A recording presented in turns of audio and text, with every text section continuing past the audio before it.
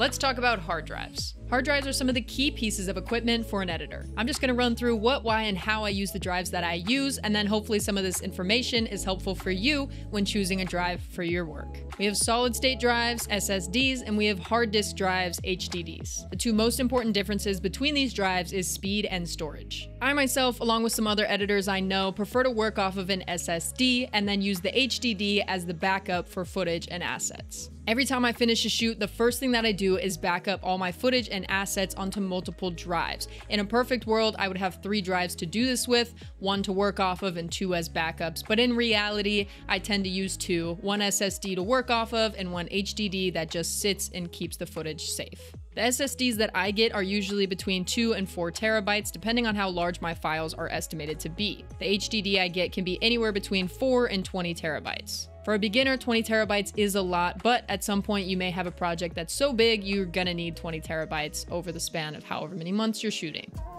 Backing up is incredibly important because if you have everything on one working drive and something happens while you're editing and the drive just stops working, knock on wood, hope that never happens, but if it does, you're gonna really wish that you did have that backup. So make sure you at least have your SSD that you work off of and an HDD, whatever size that is for your project.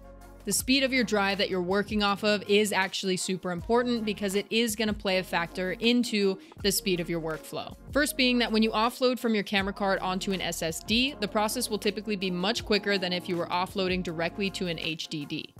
A faster speed means quicker file imports and exports, smoother playback of 4K footage, and overall reduced lag in your editing software, which all play a factor in you getting your edit done in a timely manner. When I first started out, I was solely editing off of HDDs, and now that I've switched over to an SSD, it has been the best move that I've made. And now that you have the info, let me run you through my workflow and what that actually looks like when I get home and start offloading. I grab my SSD and HDD, plug my camera card into my computer along with my audio SD card.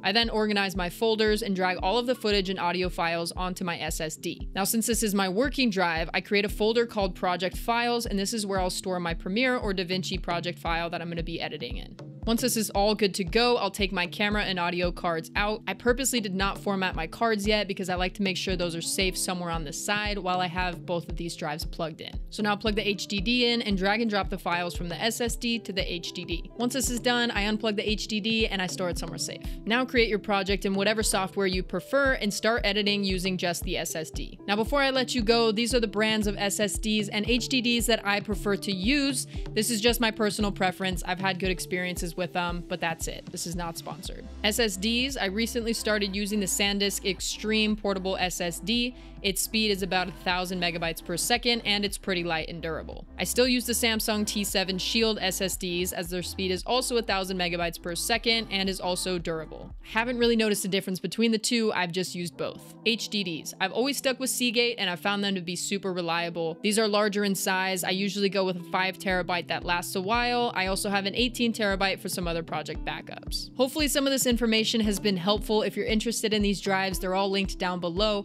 If you have any questions about drives, SSDs, whatever, backup process, drop it down below and I'll get back to you as soon as I can. Thank you so much for watching this video. If you enjoyed it, please give me a thumbs up and subscribe down below, and I'll see you next time with another video.